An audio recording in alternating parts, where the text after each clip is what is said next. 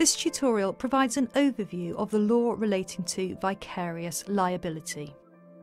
It is possible in tort for one party to be vicariously liable for the acts of another.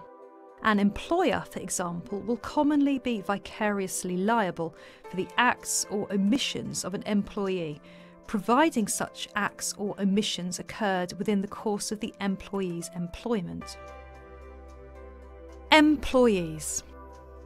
An employee is defined by section 230, subsection 1 of the Employment Rights Act 1996, as an individual who has entered into or works under a contract of employment.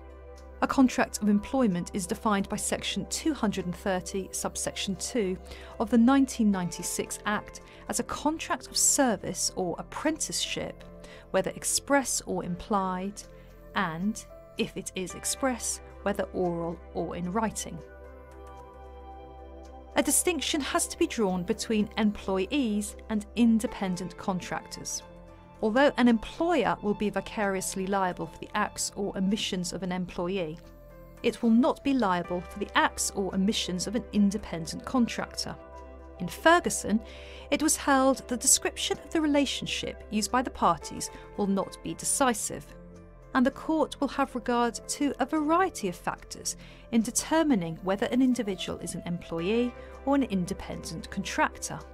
Historically, the control and integration tests were applied by the court in determining whether an individual was an employee or an independent contractor. As developed in Ewins and Noakes, the application of the control test has regard to the degree of control exercised by the employer over the individual. The greater the degree of control, the more likely the individual is an employee.